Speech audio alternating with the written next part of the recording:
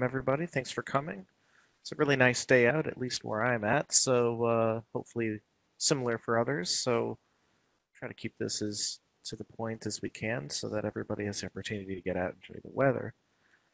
But the topic of today is dynamic notifications for SOLIDWORKS PDM. Some of you who've been with PDM for a while may have known that the capability to send notifications to users and groups based on data card variables hasn't really been available for quite some time. And it turns out that it sort of was, but it was sort of required some construction.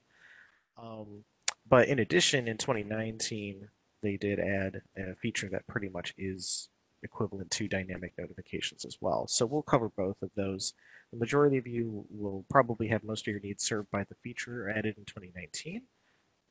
However, there's some extra flexibility and customizability in the other method that involves XML that we'll cover here as well. So a little bit about me. My name is Larson, CSWE, as well as a data management professional.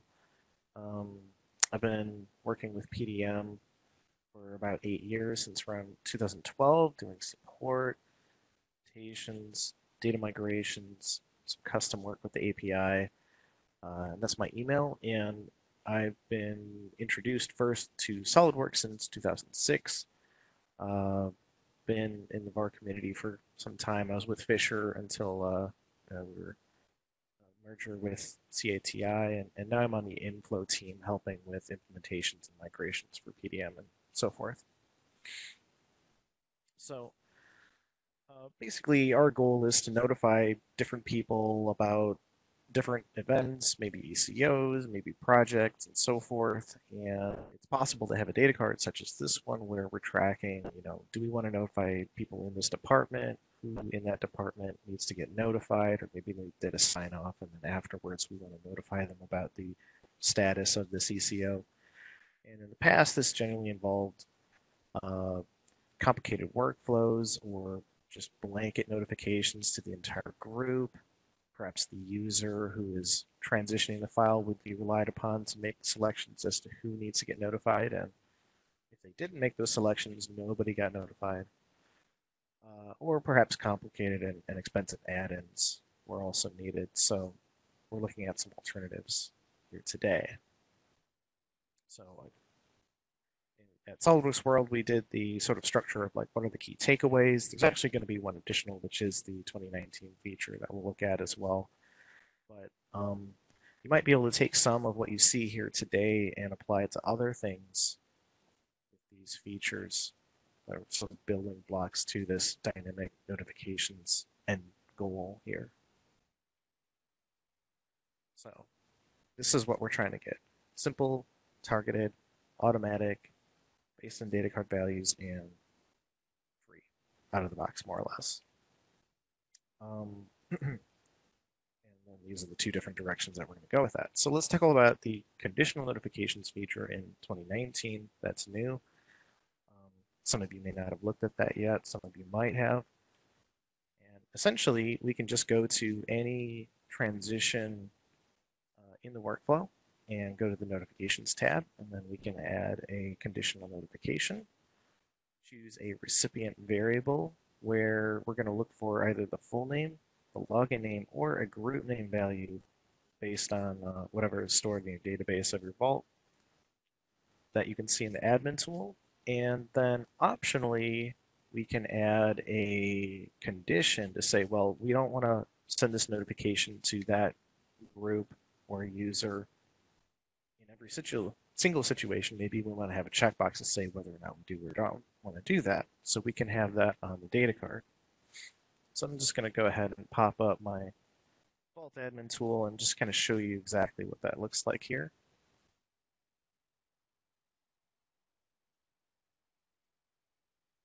So I have a very simple workflow, starting a new project, submit that project for approval or review. Look at my notifications tab, and we have this add conditional notification button. This is what that looks like. So the first tab is pretty much all defined based on the transition that you're using. The second tab is who's getting gets notified. You can have static users and groups like always, or or you can have a variable determine who is going to get notified. Now, the neat thing about this is that with the conditions here, in this case, I'm saying, well, this variable notify project manager must equal 1. I could have, a static group in here as well and have this enabled or disabled based on this condition. But essentially, that's how that's configured. If we take a look at my data card for the files that I'm sending through this workflow, I have my project manager variable here. I have a checkbox for whether or not I want to notify project manager, and by default, I've set that to yes, I do want to notify those people.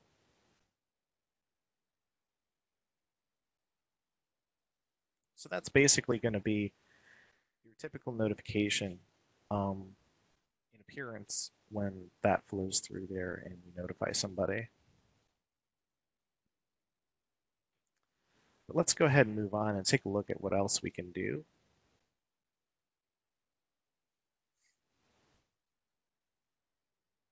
So if we wanted to essentially get the same dynamic notification feature, but have the ability to completely customize what the notification looks like, then we can go further in and leverage a couple other features.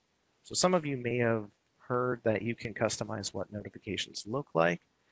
The thing about how that customization works is that it is for all of those type of notifications, such as change state. And so there's no way to have like, oh, I want to have this style of notification for this project, and this style for that project, or product line, or something along those lines there. So essentially what we're doing is we're creating an XML file that we're feeding to PDM through the data import rules. And we're using dispatch to create that. And in the end, we get an output email that gets sent either to a user or a group that can be based on data card info. The way this works is the XML file is created, it gets planted in a folder, and then the PDM database server service reads that folder periodically, usually about once a minute, to see if there's any eligible XML files there for us to see, and then converts that into an email and sends it out. Now, that could be typical PDM database notification, or that could be an SMTP-based email, which could go to something like Gmail or Office 365.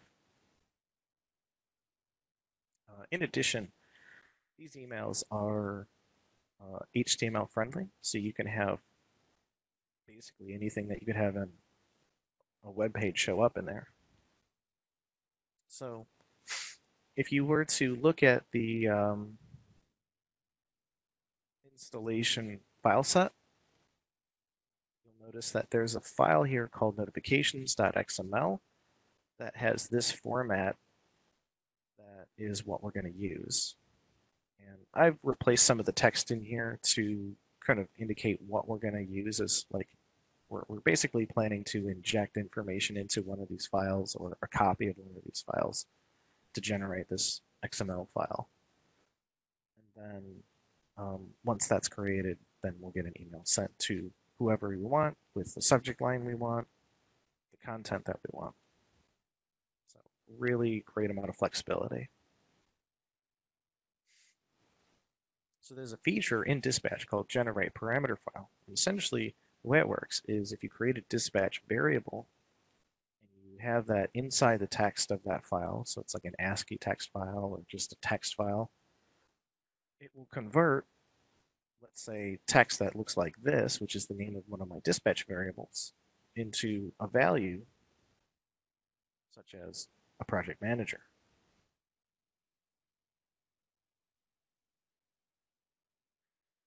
Since we're going to be relying upon the PDM database server service to send notifications, these solutions are handy to write down if you have trouble seeing these notifications get processed, these XML files get processed. Typically, it could be just a restart, or maybe the service is stopped, or in some rare cases I've seen that it maybe isn't installed anymore. Perhaps somebody did server move and somebody forgot to install it, that sort of thing. So this piece is really important. So I'm going to just go ahead and double check to make sure that it's running. And there it is, helper service for SolidWorks PDM by Vault databases, and it's running.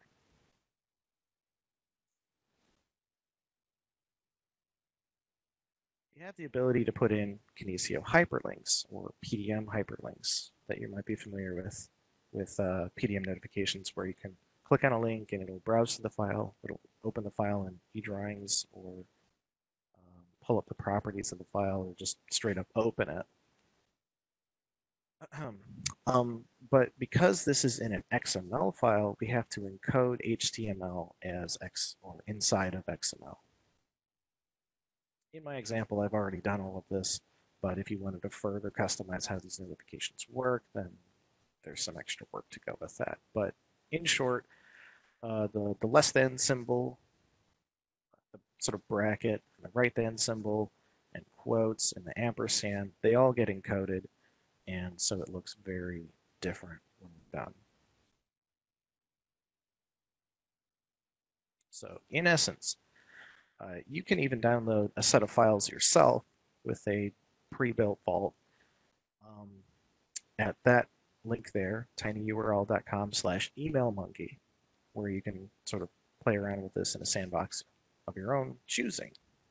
In short, if you were to do that, make sure that for that vault you actually call the vault email monkey, because I had somewhere in there my XML files had it hard coded email monkey.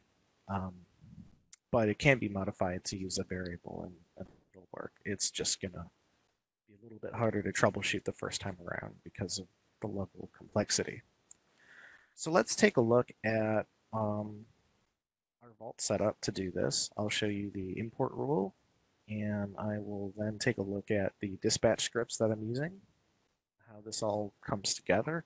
Then we'll go ahead and go through an example where I create a project from a template, set the project manager, I send it through the workflow, and then we check our email. Okay, so in the admin tool, I'm going to go and take a look at data import and export. Import, I've created an email import rule. And there's not much to set here other than I'm looking in this folder for files. I don't know if it's 100 minutes, that should be one. And this is going to be relative to the server. So if you're setting this up on your machine, you may have to work with IT to identify a folder on the server, or it could be a network share, such as my server /share /XML import, that sort of thing. IT can help you out with that, or um, anybody that's in control of that system. Okay, so let's take a look at dispatch. Again, I've got these scripts and everything set up for you in that link, tinyurl.com/emailmonkey. So I'm only going to look at it at a sort of high level, because I do admit that it's a bit detailed. So you can set the project manager via the template, or you can set it up via a dispatch so that, in my case, you can either choose the project manager when you create the template right away, or when you submit for approval, it'll ask you again through dispatch, hey, who do you want as a project manager? So in this case, I have a combo box that says these are the people that you can choose as potential project managers. That's going to populate a variable. And then I'm going to set the data card variable for those files. So we'll do a block of all documents, check each of them out, set the variable, check them in, and then we're done. Now, in order to have emails that have hyperlinks in them, you have to know the document ID and the folder ID. There's just no way around that. So I've sort of cheated and sort of gone outside of we're not using any API. I'll I'll just say we're not using any expensive API to pull that off or custom add-ins or programs. And I did write a very simple program, which is included in that file set, that will populate the data card variables. So the way that works is, let me just open up a copy of my vault here.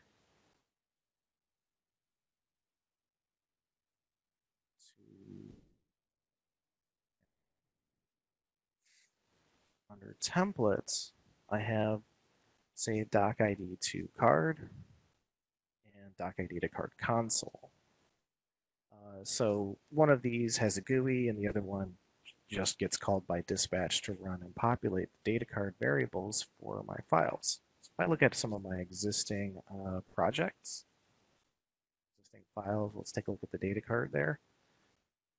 Um, I have a tab called internal data where I have variables for doc ID and folder ID. So when these files get created, dispatch calls my program to run, tells it the path of the file that just got created, and it will then just copy the data of what's the document ID, what's the folder ID that it's sitting in, so that this is useful later for us to have usable hyperlinks.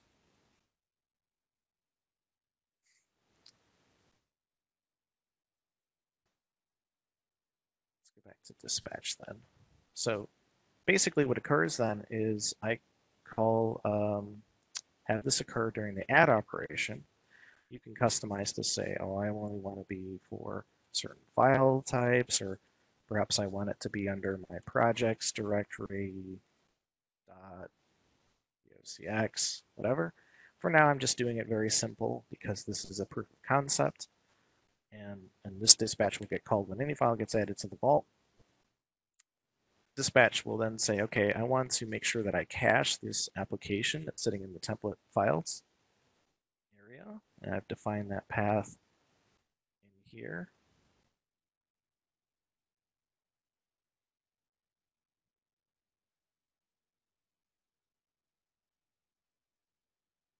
And then when I call the application, I say, okay, the name of the vault is such and such. Here's the path to the file. That's the name of the doc ID variable I want to store the doc ID in, and that's the name of the folder ID variable I want to store the folder variable in, folder ID in. So that just happens automatically behind the scenes. We don't really have to think about that too much once that's created. And then I have two different ways of creating emails.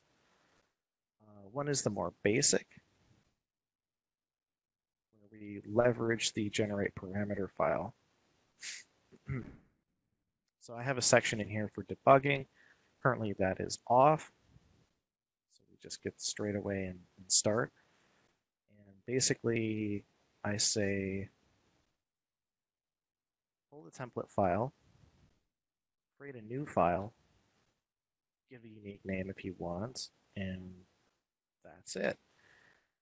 It automatically will replace text in that file with any variables that I've created, which I admit I've created a number of variables. In this original, we'll say iteration, I actually put in the HTML text or the XML text in the dispatch, which I don't really recommend. So we'll look at the second script where I don't have that in here, and instead it's all in the files. But essentially, I have a section called the menu, and it's got the, this is where I've got the vault name hard-coded. It's got the XML encoded HTML in there, and it basically just populates all this. So let's take a look. Might make a little more sense if we looked at my template file. So this guy is calling notification full name.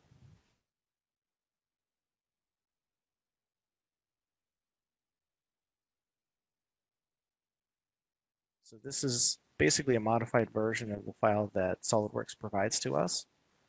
All the way down here, I've made it really quite simple. I've got things like date, the name of the vault, who the sender is, what the subject is going to be, then I have a header and the actual message. Um, and then the recipient, which is going to be the full name of the user. And basically all of that information is injected into this file. This is copied to where I need it to go, and then an email is created.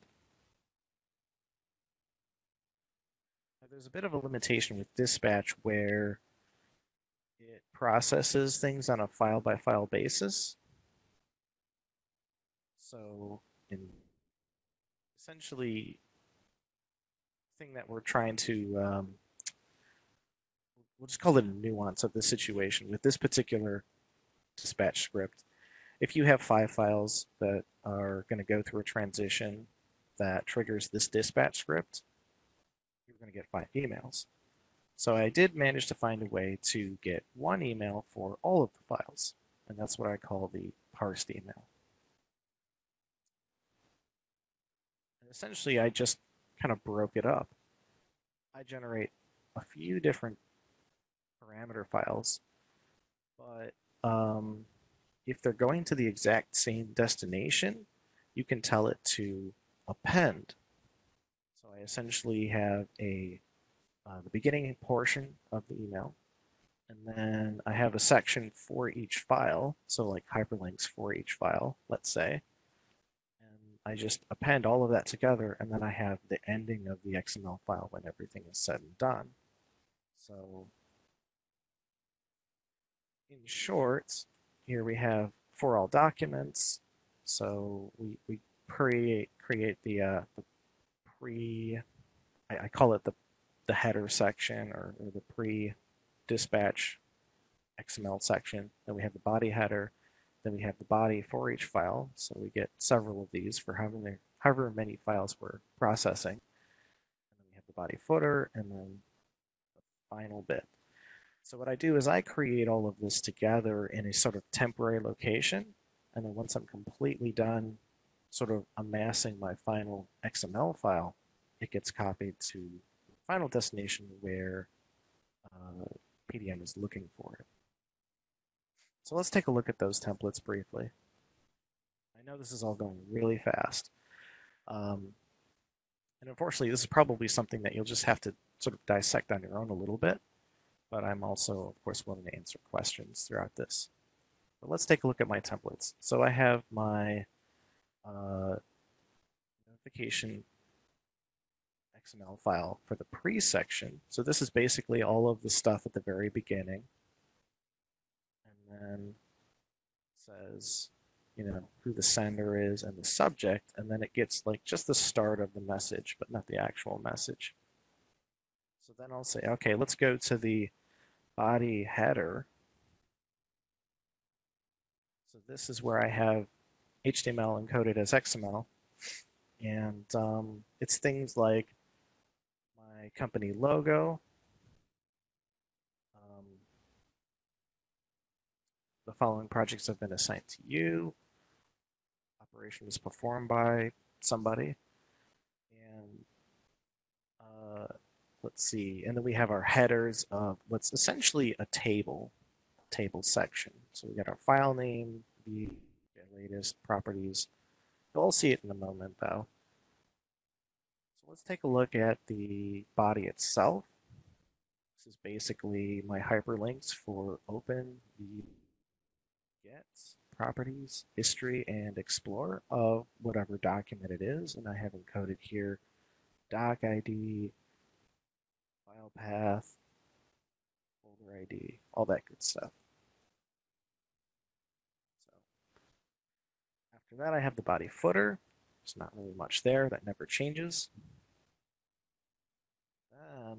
We have the final piece where it just kind of like completes the syntax of the XML file and tells us who the recipient is. So when we pack all of this together, I know it's all crazy. There's just so much going on here. Let's just take a look at what some of these emails can look like. So I have the following project has been assigned to you. Operation was performed by Sam Gamgee. Here's my logo. And then there is my hyperlink information for looking at the files. Let's go ahead and click on one of these, see if it'll browse us there. There we go. Popped me right into the vault. I'm looking at the file. Now, the point that I'm trying to make here about this method, why it's even worth looking at all of this complicated detail, is because if you wanted to customize your notifications so that you had 5 different styles, you could do that. Because there might be some larger vaults that you have several different product lines in, or even several different sub companies in, that you want to customize how things look. So in this case, I've got a grill company, just kind of generic, and you can do with it what you want. So it's very basic. Like this SolidWorks PDM notification, that I just threw in there. You could make that anything you wanted it to be. And essentially, what you can do is the easiest way is to copy this out.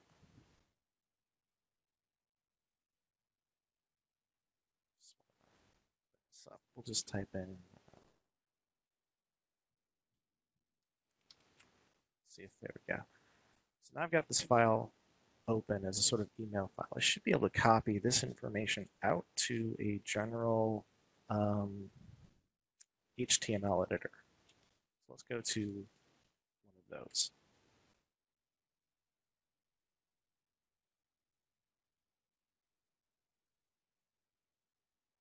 So I'm going to just take everything that they have here, delete it, paste in my notification, and boom, you've got everything that you ever wanted. And you can customize it over here. You can see that we've got sort of table layout. That. So if we start to think about, well, how did Peer put together all these different XML templates? So I have the beginning, then I have the beginning of my table, then I have for each file that I parse together, and then finally anything after that, which is essentially this stuff. So this way, you can customize exactly what you want. It's not that hard to do. It just takes a little futzing around with, and then you're ready to create your final style.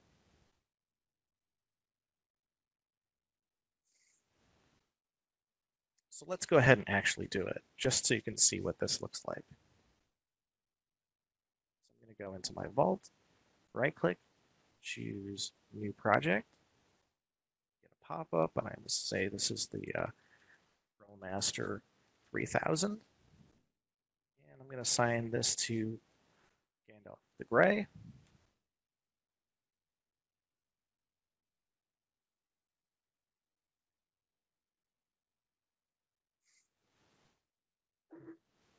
There's the most recent project here.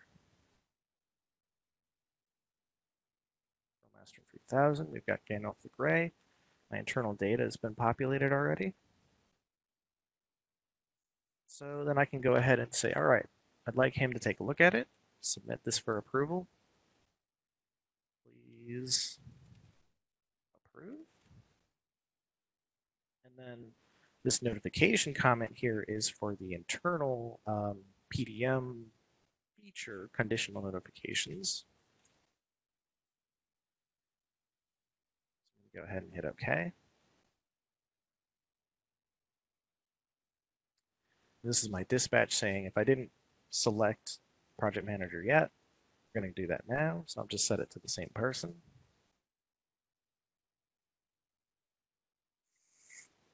Okay, so now we're in pending approval.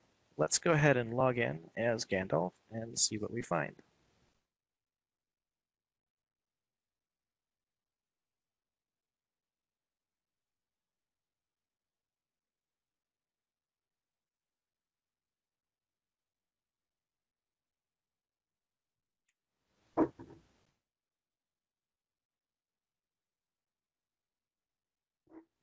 Now, it may take a moment or two for the notification to come through, so I'm just going to double check on my service here.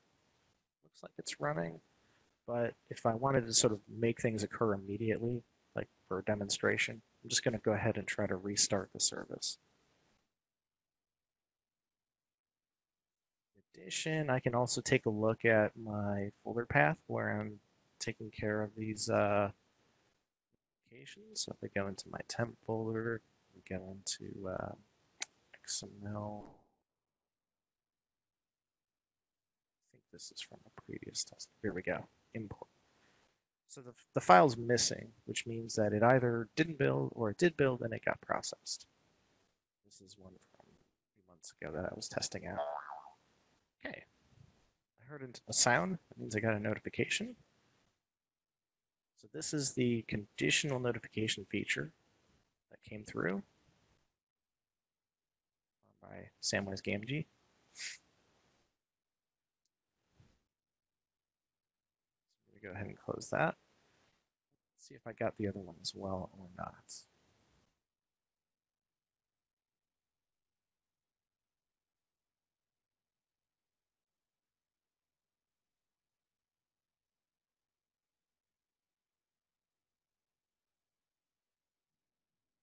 Currently seeing it, but I've got a notification icon. I'm going to try logging out and logging.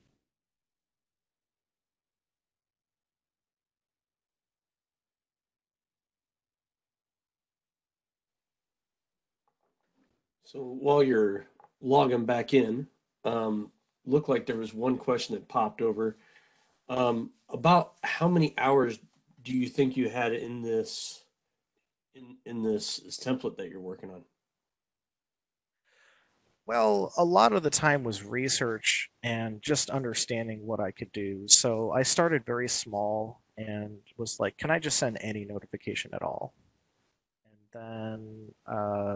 And then I was like, okay, well, can I send a notification that is one for a collection of files? And so that's when I discovered, oh, well, the generate parameter file has the feature to um, append. And so that was sort of the magic bullet for that. Okay. Um, So very similar when I start going on walkabout for trying to figure out APIs. yeah, yeah, basically. And then after that, I was like, I was almost ready to present, a few weeks out of presenting at SolidWorks World, and I was like, well, what about notification hyperlinks? And I was like, I was going to put that as an optional feature, but I'm like, everybody does that already, so I better just figure this out. So how many hours? I'm not sure. But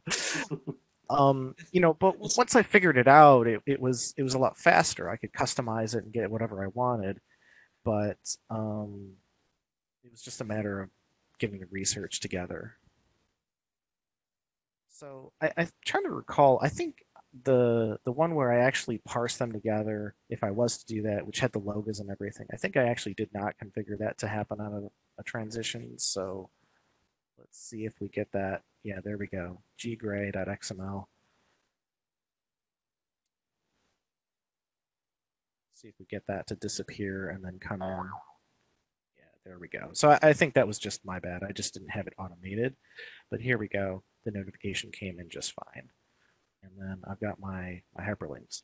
Plus, if I wanted to do it where I'm going to get notified about all of these, that's the real key.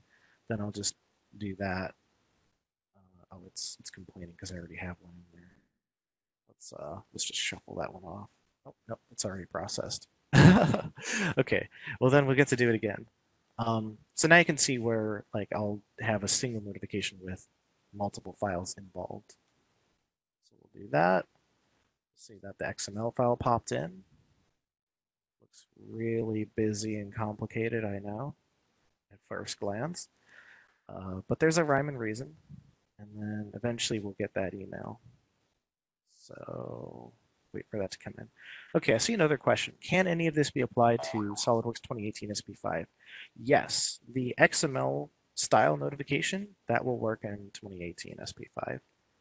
That will work in, as far as I could tell, it probably will work as far back as 2009, because that seems to be when the XML import feature was applied, and they just kind of didn't say anything about this particular feature. Um, So let's see. That's that one. Discard that. Wait for the next one to come along. That's going to have, yeah, here we go. So this is the one that I had multiple files selected. I got one email, so I was really happy. I didn't get spammed with 5 emails or 7 in this case. And this all happened because I was just browsing around in the installation file set. Um, so under SolidWorks downloads, say I went to this one. Let's do this one. Yep, that's not a full. Some of these are more complete than others. There we go. Okay. So if I went to PDM client, I go to support, and then I went to, was it ERP? Yeah, here we go. Notification. This is the one that kind of kicked everything off, where they sort of show you an example. I've actually modified this one already. So they show you how we can notify a group, how we can notify a user based on their login name or their first name, last name. And I was just like, oh, I've just got to see what this can do. Um, so I haven't really seen much documentation on it aside from that, but I was just like, well, there's really kind of a gold mine here. Just look what we can do. Anything we want, basically.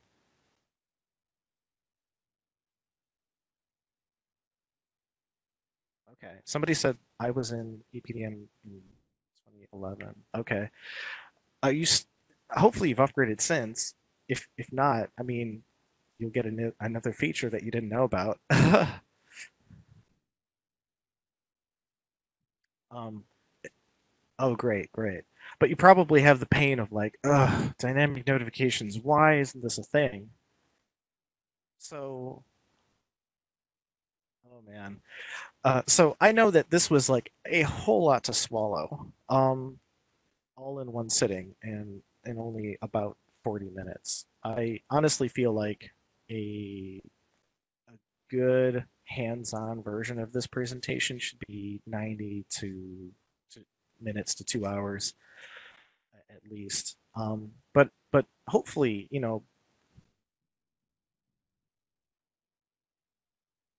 oh yeah, right? Yeah, indeed.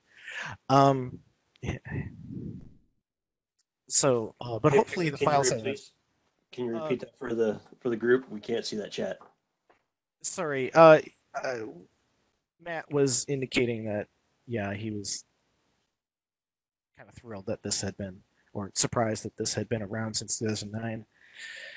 And I don't remember how long Dispatch has been around. Also, a pretty long time. So, it's like the building pieces were there, but the one piece that we needed, nobody really talked about, nobody knew about. So, you know, here it is all put together. So, anywho, hopefully the file set that I provided you will be useful in getting you there if you want to try to implement this extra feature, or, you know, perhaps even better, the built-in um, conditional notifications will be able to take care of you. Let's see. .com. Yeah, I didn't type that right. Email monkeys. So this is where you can get access to the file set and try to put together your own vault with this. It's basically like a CEX download, um, and then the files that go inside the vault view. And there'll be a little bit more to do, plus the original presentation. I modified it for today, but it's got all of that stuff. So all the dispatch scripts and everything. So great. Well, thank you everyone for attending. Are there any other questions or anything else I can do to um, help with conveying this info? Thanks so much everyone for attending.